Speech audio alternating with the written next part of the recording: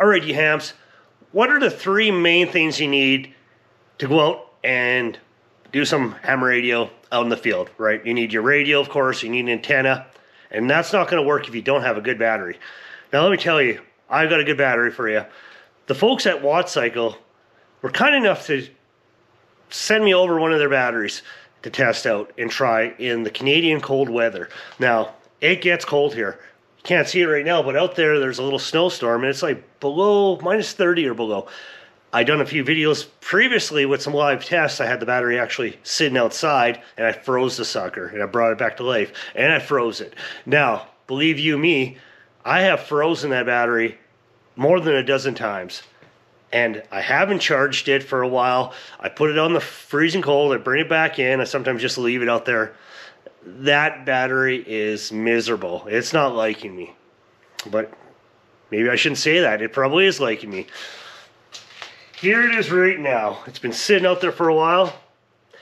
This is the 100 amp hour, 12 volt Bluetooth mini battery. Thing's quite light. I have to use 2 arms. I'm a little bit of a weakling, but you can see there's snow on it. Just brought it in. It's icy cold. It's frosted up. We're going to put that on the bench.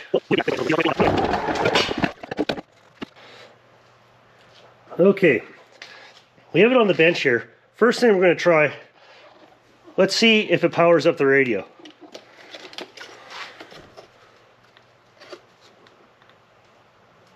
No dice. That's a good thing, because this battery is below what is recommended for it to turn on. If it's not going to turn on, is it going to charge?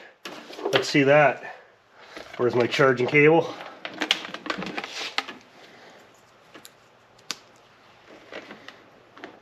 Not going to charge.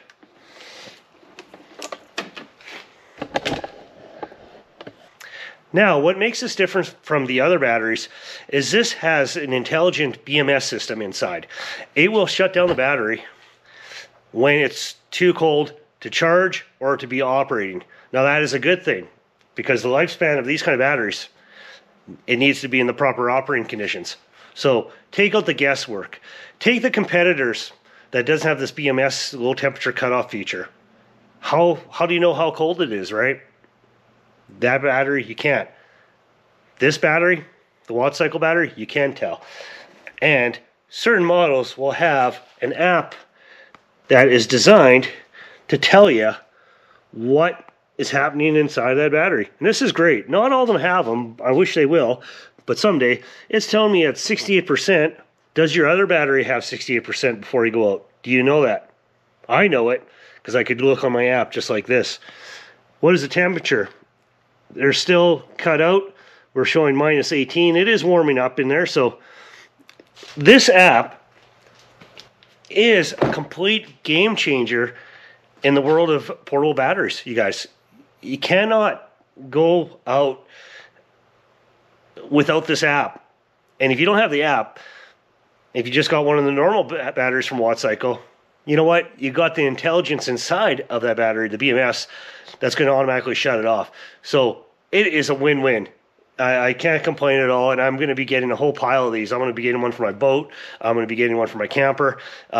It is just unbelievable how wonderful these are. So this is what's happening right now. It is frozen. It's not coming on. I did a test a couple weeks ago, and it only actually took about 15 minutes to warm up, and then it started charging. So if you're out in the cold and your battery's frozen, I mean, you got to warm it up somehow. You're going to have yourself a battery. The tariffs. All right, guys. 73s for now. See you hams on the bands.